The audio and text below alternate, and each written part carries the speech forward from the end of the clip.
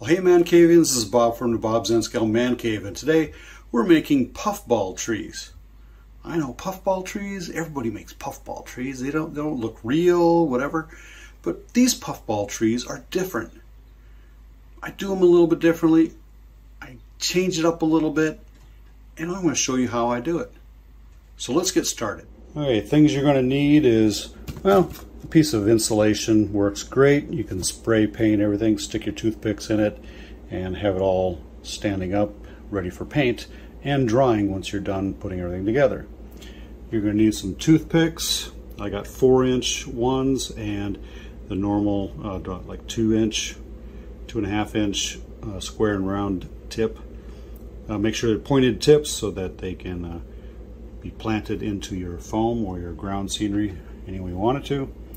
And then get some paint, paint for the trunk and paint for your actual branches and leaves, or to kind of match the color of your ground foam that you're going to put on there. I'm going to use these colors, maybe not the black, but you can use black. Also get some Elmer's clear glue, or you can use white glue if you want, but Elmer's clear glue dries clear, obviously. And then get a bucket that you can put your ground foam into and drop your wet tree into to shake it around and apply your ground foam on top of that to make you put your leaves and so forth. And then I got some Woodland Scenics, different colors of coarse turf, the medium green, light green, burnt grass, yellow grass, and I got this big bottle of this Flock and Turf. That looked pretty good. I like the color of the green there. If you want your fall colors, you can put those on there as well, and some dead brown kind of leaf kind of look there on this stuff. And of course you're going to need some polyfill. You can pick this up at Walmart pretty cheaply, or just pull apart an old stuffed toy and recycle it using the same stuff that's inside that poor doggy toy that got ripped apart by your Great Dane.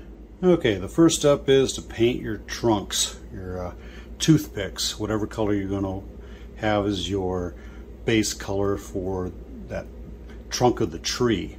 And I'm choosing the gray primer, and that's what I'm making my trees out of, as you can kind of tell. Now, you don't have to use toothpicks. You can actually use some longer skewers, depending on the scale that you're making. You know, you can always make some taller trees or use these for pine trees, or, you know, whatever you want to do, depending on where you need to put these, the scale and everything else. So keep that in mind. So once you get your trunks painted and dried, we move on to the next step, which is attaching the fiberfill. You grab some fiberfill, and as you can see, it's pretty soft and whatever. I probably grabbed a little bit too much for end scale on a small tree, so I'm going to take about half that off. You know, throw that off to the side. And I have a little puffball. Basically, these are puffball trees attached to a stick or a trunk. I'm going to make a taller one. So it's going to be about that big, with a tall trunk, nothing there. So it's going to be kind of like a taller puffball tree. You can make all sorts of different styles if you want.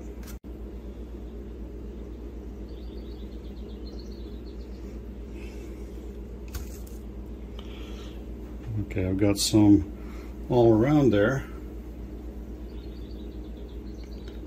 All I do is stick it in the center and just kind of twist it around. Okay. It'll eventually grab onto the glue and kind of tighten around that toothpick, and out pop a little bit puffy tree. So as you turn it around, you can have different kind of shapes to that tree, however it's going to look. You can adjust it and squeeze it around, whatever. You can trim off straggly pieces on there as well if you want to. You just set it aside. You can also make them bigger so that they take up most of the tree trunk. And you gotta leave some down here at the bottom, of course, to stick into your foam or your plaster cloth on there or whatever you got. I like sticking these into foam because there's more substance below ground to actually plant your tree. Okay, now that I've got my fiberfill glued to my toothpicks, got some rubber gloves on because I'm going to get paint all over my hands, so I might as well protect myself. I'm going to be making some medium green kind of color to my tree. I kind of got a bunch of hodgepodge stuff mixed in there, which is good. Just reuse some of your stuff and you get different kind of colors on your trees. Just want to let you know that whatever color you put in here and whatever paint you put on here, this color will change to the color of the paint that you have put onto your fiberfill. So just keep that in mind. Right down.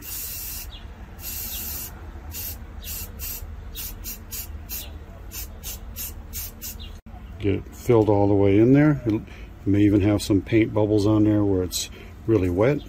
Just stick it down in there, twirl it around,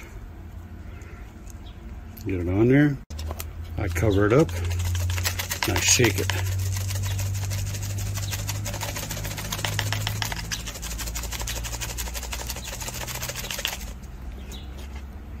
Check on it.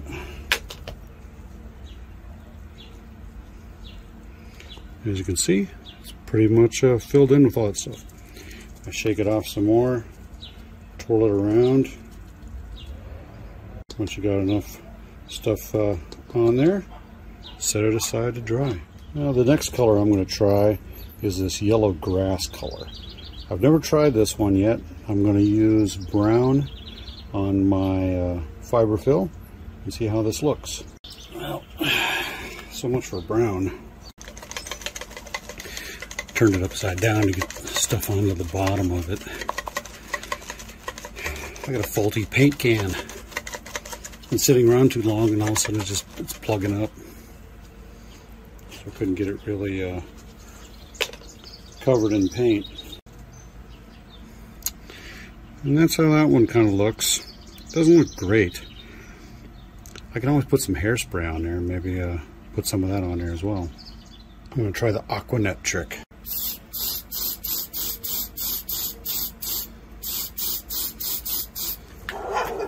Looks a little bit more covered, but it's not too bad.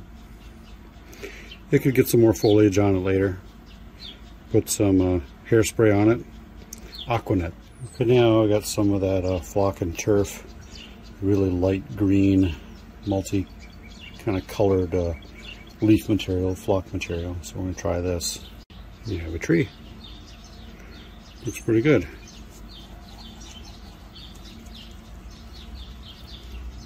So I mixed in some of the darker green, medium green, in with that's been used before with some paint, and mix it in with that lighter turf, and kind of give a little bit different look.